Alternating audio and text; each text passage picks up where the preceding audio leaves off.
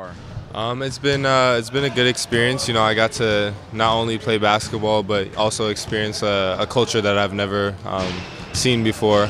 As of playing, it was great to play against older people who are potentially going to the NBA draft. See where I stand and get better. Hopefully learn some things from from playing older men, and so it was a good experience. Well, originally I'm from like Los Angeles. I was born in Hollywood, and I've been a Los Angeles kid all my life. I started playing basketball when I was, I think, 4, YMCA, and then through the years I'd go, YMCA to, travel ball and stuff. So, yeah, and then like my family, my dad's from Trinidad, and then my mom's from Oregon. So, yeah, I have a cultured background. So, yeah, that's a little bit about me. Oh yeah, my dad was he ran track for USC, and my mom also played basketball throughout her younger ages. So yeah, I think for me, I'm a big guard. I think I can play the 1 through 3, and for me, my play style is aggressive. I like to attack the basket, get fouled a lot, and also being a big guard, I'm 6'7". I like to rebound the ball and push it. I think that creates a lot of opportunities for me, my team, and also my teammates. So, I get the rebound, push the ball, look for my teammates, and then if I have an open lane, I take it to the basket. So, that's a big component of my game. And then also over the past year, I've been really working on my jump shot. So, people played me for my drive when I was younger, but now they have to respect my jump shot, and so that just makes the game a lot easier.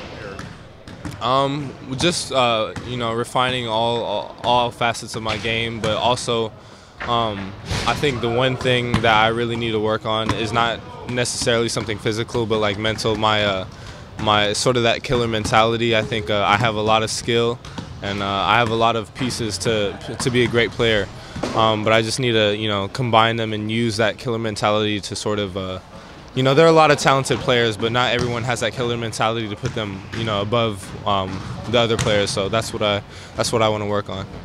Well, for me, I think like big guards. I think of like James Harden. He's one of those players I watch a lot. He's also another lefty. So like for him, for me watching him, there's a lot of things that I try to use in my game, like especially his craftiness around the rim, because I'm a slashing player like he is, and for me, I can't always go up and get beat up, so I really want to I study his craftiness around the rim, so I don't have to take that punishment every time I go to the rim. I mean, it's very different.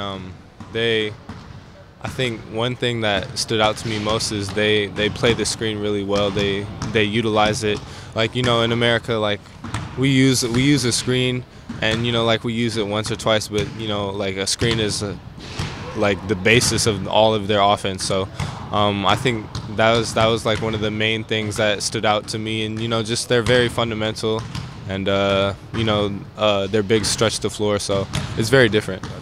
Well, being out here, it's harder to catch the games, but I've been like looking at Twitter and stuff and looking at highlights, and I think I'm watching a lot of what Kevin Durant's doing. He's playing really well, but also watching LeBron, because he's so versatile. Getting averaging a triple-double in the finals is spectacular. So I'm just looking at like the way he makes the game easy for him, because I don't know, it looks like it comes easy to him. So I'm trying to find ways to look at how he's playing efficiently or something like that. So Thanks so much, Jules. Thank you.